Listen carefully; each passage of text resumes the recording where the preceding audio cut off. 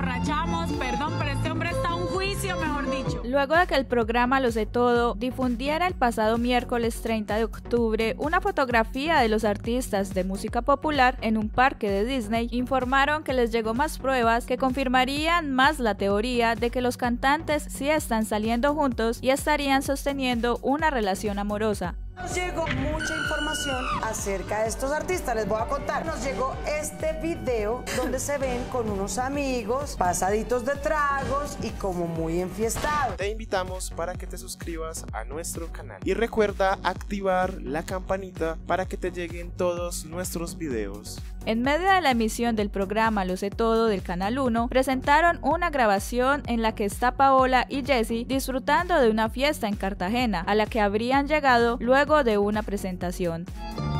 Nos emborrachamos, perdón, pero este hombre está a un juicio, mejor dicho. Aquí no hay...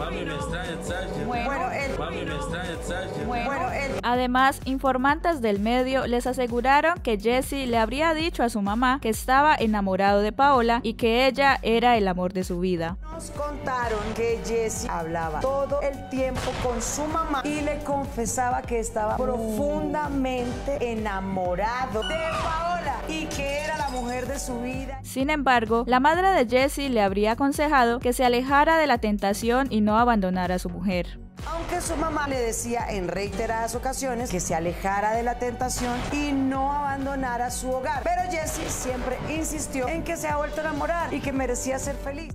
Incluso aseguraron que esta grabación ocurrió en septiembre, justo para fecha de amor y amistad, y justo poco tiempo después de que Jessi anunciara su divorcio con Sandra Barrios. Hace un mes y medio fue esta publicación de este video. Significa que esto fue a mediados de septiembre. ¿Cómo para amor y amistad? Muy bien.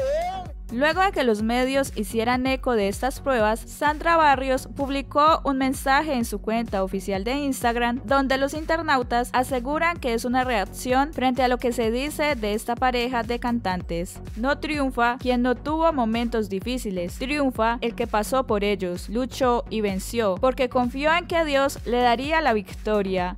Aunque no se asegura que esta imagen esté relacionada con la noticia de los artistas, esta publicación ya suma más de 20.000 me gusta y la mayoría de comentarios son apoyándola como madre para que no se fije más en el pasado y salga adelante.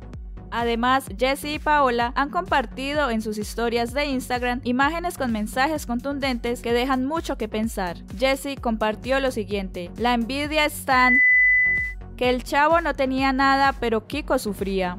Mientras que Paola compartió una imagen donde da a entender que la vida es para ser feliz y vivir tranquilamente. Abuelo, ¿cómo se pierde la vida? La vida se pierde de muchas formas, hijo. Se pierde cuando quieres vivir la vida de otros y no la tuya. Se pierde criticando los errores de otros y no mejorando la tuya. Se pierde cuando te lamentas a cada momento por haber fracasado y no buscas soluciones para poder triunfar. Se pierde cuando te la pasas envidiando a los demás y no superándote a ti mismo. Se pierde cuando te enfocas solo en las cosas negativas y dejas de disfrutar las cosas buenas. La vida no se pierde cuando dejas de respirar, sino cuando dejas de ser feliz. ¿Y tú qué piensas de esto? Escríbenos tus opiniones en la caja de comentarios. Recuerda que tu opinión es muy importante para nosotros. Nos emborrachamos, perdón, pero este hombre está a un juicio, mejor dicho. Aquí no hay... Bueno, el